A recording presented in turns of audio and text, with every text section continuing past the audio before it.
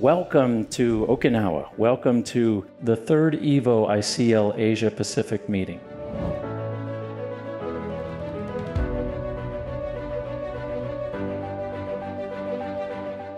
You have really taught the rest of the world how to successfully perform ICL surgery.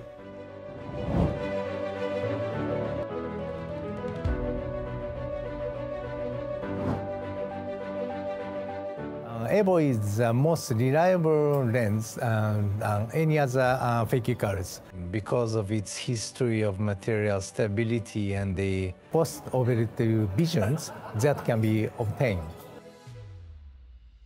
I have a history of over 27 years of ICL. The differentiation is its history and reliability. The patient is very happy.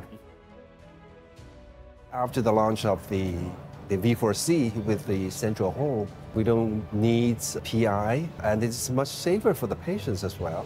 The recovery after ICL is actually the fastest among all the procedures, and the patients like that, with fast recovery. Well, what's great about the EVO ICL is it's got long-term history of success here, and I've used it now for 18 years, and there are other surgeons who have used it for over 20 years, and it's shown to be very safe in the long haul. Yeah, I have never seen a single case of lens opacification or any other major problems on the long term.